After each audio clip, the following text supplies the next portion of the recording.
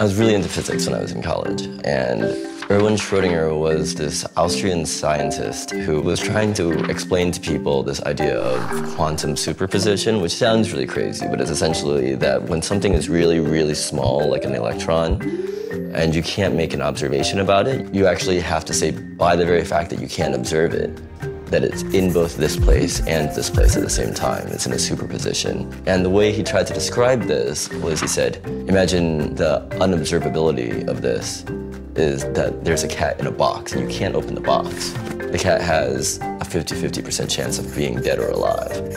You can't actually say the cat is either dead or alive because you can't tell, you can't even open the box. In a sense, you can't even say whether or not the cat is in the box.